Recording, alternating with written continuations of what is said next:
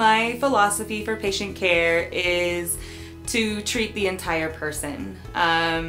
Medications, disease, yeah, that's our focus, but everything, lifestyle, stress, family situation, will all play a role in a person's health. So my philosophy is to care for the whole person and get to know the person and individualize the healthcare for each of my patients. Jennifer Simcox, I'm an APRN, family nurse practitioner.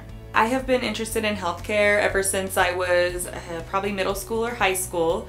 In high school I actually did a biotechnology program to help prepare myself for sciences in college. I love being able to meet so many different people.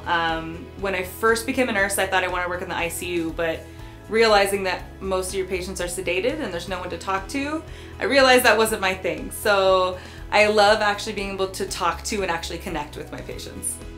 So I treat anyone. I treat newborn all the way up to 90, 100, any age.